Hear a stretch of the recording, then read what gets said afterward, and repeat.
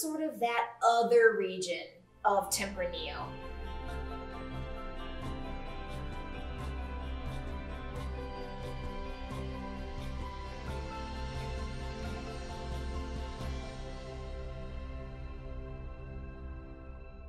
Ribera del Duero makes some of the most powerful, full-bodied, yet wonderfully elegant red wines of Spain.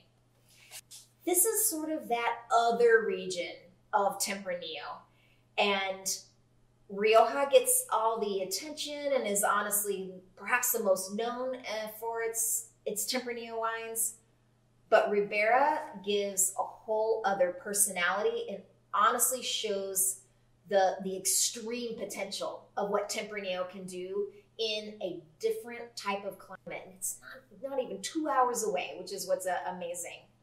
So to paint a little picture about the history of this area, similar to Rioja, Ribera was an area that had some vineyards and already some wine production happening in this area in the 1800s. Has been happening for centuries upon centuries here, but actual commercial sold wine was beginning to happen and have a bit of a foothold in the early part of the 1800s. You can't talk about the story of Ribera del Duero without talking about the story of Vega Sicilia. This is the first winery there. It's one of the oldest wineries in Spain, and it is considered one of the most enigmatic, important wineries of Spain. So collectors that buy wines purely for their value and their tradability, Vega Sicilia is one of those wineries that produces those types of wines, just super iconic. So Vega was started in about the 1830s, and this very forward-thinking farmer and winemaker who started this winery brought clippings from Bordeaux of Cabernet and Merlot, and actually most of the Bordeaux blending varieties. And he planted them here in Ribera del Duero. So now keep in mind, this wasn't a DO at the time. This was just land, right? And Ribera del Duero exists in the autonomous region of Castilla y León. Castilla y León is super large and really is part of this high elevated meseta, which is then that northern part of Spain with just extreme conditions. Ribera del Duero is more on the eastern side of Castilla y León. So in order to paint the picture for you, imagine arid land, high elevation. You can see some mountainous area, but it's actually quite high, and the mountains may be in the distance where you are. But this is where the Duero River moves through. So remembering that the Duero River starts in Spain and makes its way all the way to Portugal and ends at Porto. So there's a lot of very important wine regions all along the Duero River. And Ribera del Duero is really probably the most important one for Spain. So here, very arid, very dry climate, but it has extreme weather. This is textbook continental climate. So they've got 4 distinct seasons. Every season you feel and experience all the typicity of that season. Summer is short and brutal. In fact, they've got a saying here that it's 9 months of winter and 3 months of hell, which is really just saying they've got so much cold weather through the majority of their year. And then when summertime hits, it's very, very hot. Now, because of those elevations, Ribera del Duero does get beautiful diurnal swing in the temperature. So imagine 30 to 40 degrees differences from daytime to nighttime. This is key to what ends up happening in the quality of the wine that's put out here. Because they've got this very, very extremely hot summertime, it's those cold evenings, once the sun is down, that really allow the vines to relax during that really critical ripening stage. What this does is adds extreme phenolic ripeness to the Tempranillo here. And the Tempranillo of Ribera del Duero is very different than the Tempranillo of Rioja. Same basic primary flavors where you get cherry, strawberry, some primary, just some natural spice and florality. But what will come out of Ribera del Duero, which in fact they call the variety a different thing. They don't call it Tempranillo here. They call it Tinto Fino, which it's arguable, but they believe this is its own specific local clone of Tempranillo. So it's related to the Tempranillo of Rioja, but it's its own variety. So Tinto Fino will be blacker, and it makes wines with more alcohol levels. So very typical for Ribera del Duero to have wines in the 14.5 range. And that's just because of that temperature that I'm describing. They've got that very, very hot summer, and then that nice swing between day and night, 30 to 40 degrees differences. So you get these extremely fully ripened Tempranillo grapes. So back to Vega Sicilia, which started in the 1800s. Not only were they making wines predominantly of Tempranillo, but they had the Bordeaux varieties, Cabernet and Merlot, and so on. And we're blending these into the wines. And they were making fine wines long before any winery had even dreamed of making wines like that. And that was unheard of, completely unheard of. And then the story of phylloxera that came to France and then ruined the vines of Europe. And the people of France that were in the wine business needed to find places to get wine from. And most of them really settled in Rioja. That was the main source of how to produce and provide grapes and wine back up to France that could be bottled as Bordeaux and sold as Bordeaux and various other French regions. Ribera del Duero also got some of the benefit of that phylloxera downtime that France had to experience. So Ribera did also get some investment from the French, but it wasn't quite as much. But Vega Sicilia really was already producing that Bordeaux style wine. And then when Spain became known for Rioja, making that kind of wine, that really Vega got to sort of ride the wave of also having some commercial success and also being known across the world as this incredible winery that was making these beautiful, powerful, long-aged wines that were unlike anything else they'd ever had from Spain. Vega Sicilia is still in production, and they still make wines very much in that traditional way. Unico is their wine that is the most known that they make this way, and they age it for 10 years before they release it, and it's one of the most sought after and collected wines of Spain now. So Ribera del Duero started from an area that most regions never ever do. Most wine regions all start with bulk wine, and it takes some time for fine wine to really be the thing that that region will start to be known for. Maybe a little bit will be produced, and it will be so hard for wineries to turn to it. But really, modern Ribera del Duero really starts with the story of Vega Sicilia, and it started with high-end wine. So the other wineries that popped up in Ribera del Duero as the years move on are all making these high-quality, low-production, fine wines. Moving into the more modern times, getting into the 1900s and very much at the end of the 20th century, another innovator came into Ribera del Duero and started producing magical wines and got a whole new wave of recognition for the area, and that's Alejandro Fernandez. So Alejandro Fernandez started to also make wines similar style, but rather than blending in all those foreign grapes and doing long aging like Bordeaux and like Rioja, decided to make wines only using Tinto Fino, just focusing on the main and true to the heart of Ribera del Duero variety, which is Tempranillo or Tinto Fino. And rather than doing all that long aging, doing shortened aging in smaller French oak barrels.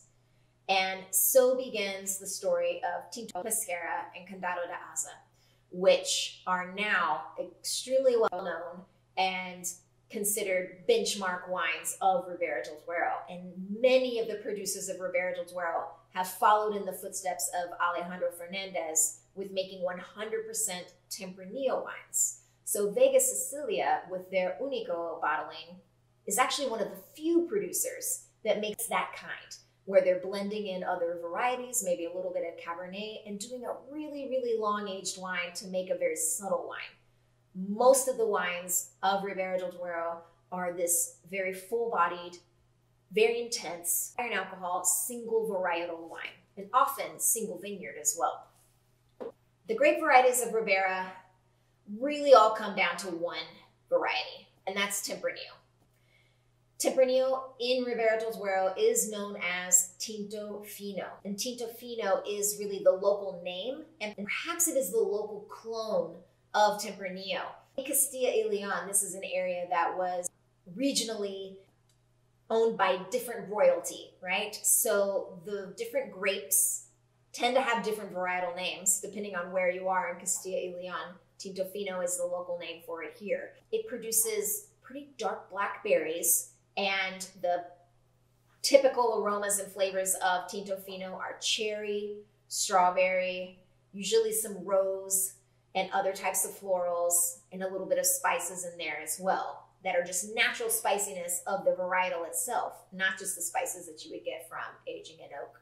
Other grapes do grow in Ribera del Duero, but they represent such minor amounts of what is planted, and so you rarely find wines that have anything other than Tempranillo in them. That really is the main grape that's used in this area, so it's the true signature. You do find French varietals. The most typical French varietals you'll find here are the ones from Bordeaux, which were one influenced by Eloy Lacanda, who is the man who began Vega Sicilia, and he planted Cabernet, Merlot, and other Bordeaux varieties. But also the people of Bordeaux brought their varieties with them as well. So Cabernet Sauvignon and Merlot are somewhat common in Ribera del Duero, but really not used in a large capacity. There is one white variety growing in Ribera del Duero, which is Albio Mayor. Pretty uncommon to find white wines from this area, but we'll see them every now and then, and it is a really special treat when you can find one. The terroir in Ribera del Duero is, like I've said, extreme continental climate. Ribera del Duero sits high on the meseta, so it is pretty high elevation. Many of the elevation levels of Ribera are in this 2,000 and 3,000 feet above sea level. So what that does is create that really big diurnal temperature swing between day and night, which is really key during that growing season.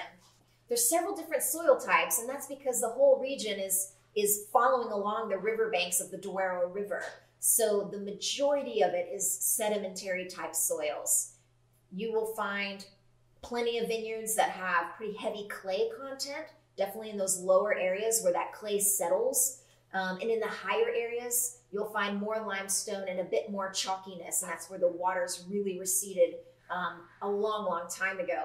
And in between all the rocky pebbles, it's really typical to find very, very rocky vineyards in Ribera del Duero. So those are your three main types. You get those rocky soils, which are great for drainage, very good for high acid production, which is really good for those long aging Ribera del Duero wines. Limestone and chalk in the most high elevations, that's where you're going to get the most acidity and the best, most serious wines, honestly.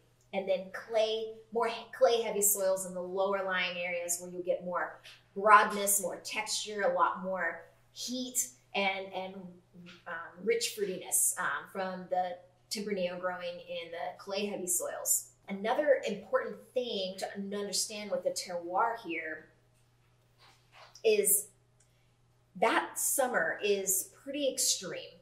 And because of the elevation here, and there's not a lot of mountains, this part of Spain just doesn't get a lot of cloud coverage. So these vines are just they're getting all of it. They're getting lots of sun, they're not getting much rain, and they're getting tons of heat. So what's typical in Ribera is a type of vine training system, which is called invaso, which means that they're also, it's like a little bush, and that's sometimes referred to as bush vines. So rather than seeing the vines up on trellising systems, which would bring them higher to the sky, closer to the sun, They keep them quite low to the ground where they can at least have some humidity, right, that they get from being close to the earth, which is good because this is a low rain area. So if they can get a little bit more humidity, they can get a little bit more moisture on the leaves, and they can create these larger canopies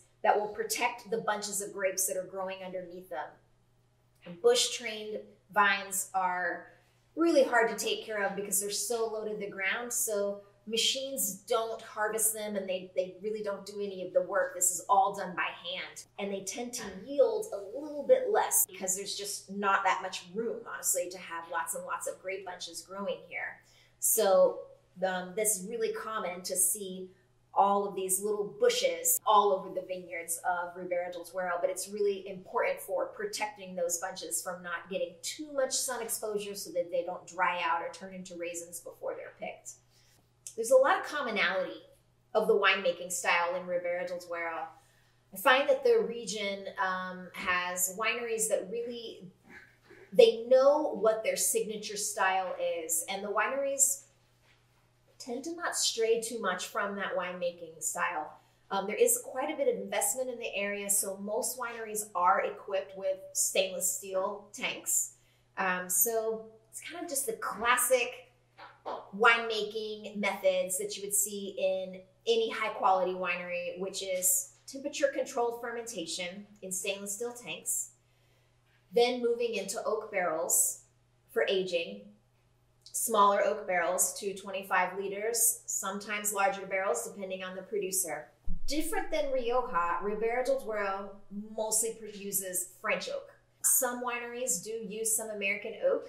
Often they'll blend the two together if they do, so maybe 50% French oak use and 50% American oak use, or no American oak at all, and just stick with the French oak. Really because a lot of the wineries here are not doing long exposures in the oak barrels. 12 and 24 months is a really typical range for most Ribera del Duero wines, and the grapes can handle it because they are such concentrated wines coming out of Ribera del Duero. They really need that time in barrel just to have the micro-oxygenation to soften the tannins and even just all of the acid and the structure of the wine. And then the wine will be in bottle for perhaps a few months, a year, or longer. Ribera del Duero follows the same aging classification as Rioja. So you will have Crianzas, Reservas, and Grand Reservas, each one aged subsequently longer than the other with some regulated time both in barrel and then in bottle. I will say it's really not as commonly used though as it is in Rioja. Rioja truly embraces that aging classification, and Ribera del Duero I find that it's quite split. You will find some classic producers like to stick with Crianza, Reserva, and Grand Reserva. Many don't use it at all and still make it in a Reserva or perhaps a Grand Reserva level of wine, but don't use that aging classification because it's not as signature to the region like it is with Rioja. Pour myself a little bit in the glass here. Not too much so we have lots of room to swirl and aerate the wine. So this is 100% Tempranillo, like the vast majority of wines from Ribera del Duero, or Tinto Fino, as they say there. So the first thing that we want to do is look at the wine and talk about the appearance of it. And the best way to analyze the appearance of the wine is just a little bit of an angle on a surface that's nice and bright and white, so we can see all of the variation of the wine. So the wine that I have in my glass is deeply pigmented. It's clearly a very concentrated wine. You can tell that it's had a long maceration time, lots of time where the liquid has spent time with the skins. I can't read through the wine. It is nice and deep and concentrated and opaque. There is a fair amount of variation. This wine that I'm having is from 2017, so it is quite young. The color here is a sort of bright purple color, and it does fade to sort of a fuchsia, rosy rim at the edge. But not too watery. Even towards the edge, you're getting a lot of pigmentation. So next we're going to give it a nice big swirl. The aromas on this wine are powerful. Lots and lots of fruit here.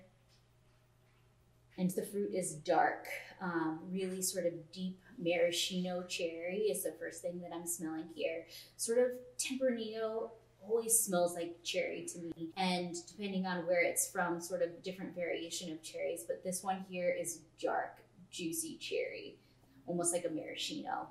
Blackberry, super ripe, cassis, currant. It almost has a port-like quality to the nose. Super ripe fruit. As it opens up, there is sort of a pretty dried herb quality to it as well. Almost like a mint, nice spearminty quality to it. Bold, powerful aromas though.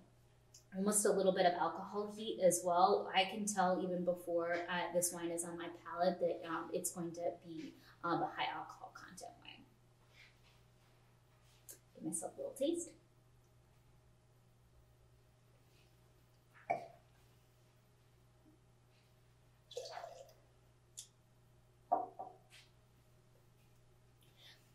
As I tasted the wine, I made sure to get it all over my palate, on my gums and on my teeth. I'm really feeling the tannins here. Just as we expected, this wine is bold. It has a nice sort of full alcohol body to it. Very similar flavors that I was getting on the nose. Really ripe fruit. Lots of spice, tons of this vanilla bean from the oak that it's definitely seen. Lots of sort of spice quality to it, cinnamon. Sort of a touch of this herb quality that I was getting on the nose. It's coming through on the palate as well. And definitely tannin. Lots and lots of tannin here.